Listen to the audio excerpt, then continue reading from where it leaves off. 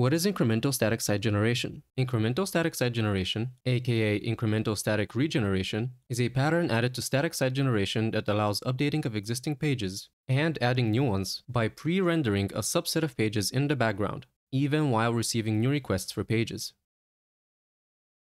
How does incremental static site generation work? It allows adding new pages by creating and caching them on demand and updating existing pages using the stale while revalidate mechanism.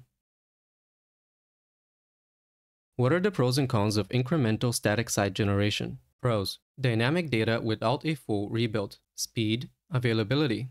Cons: stale data, breaks atomic and immutable deployment and rollback. Difficult to debug due to stale while revalidate caching.